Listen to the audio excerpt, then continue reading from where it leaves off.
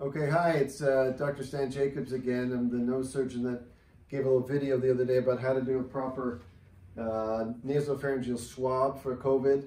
And one of the things that we got some good responses about the anatomy and everything, but what I forgot to tell you, or what I didn't do, was an actual swab.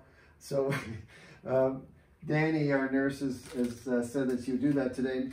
When you do it, the main question you want to ask the patient is, which side are you breathing out well right now?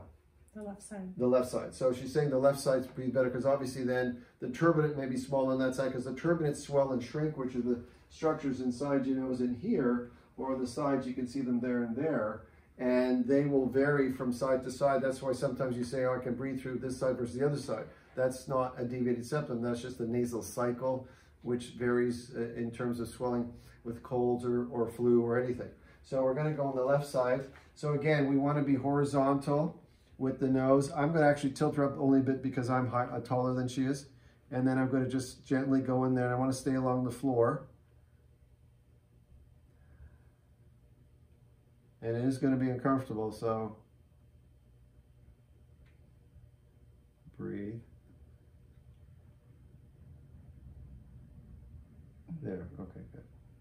So that was part of your septum. I'm going slowly now because it's less uncomfortable if you go a little slower. And now I'm at the back, and that's when she made that weird face. And you can twirl it around back there and then out. And that's it. That's how you should do it.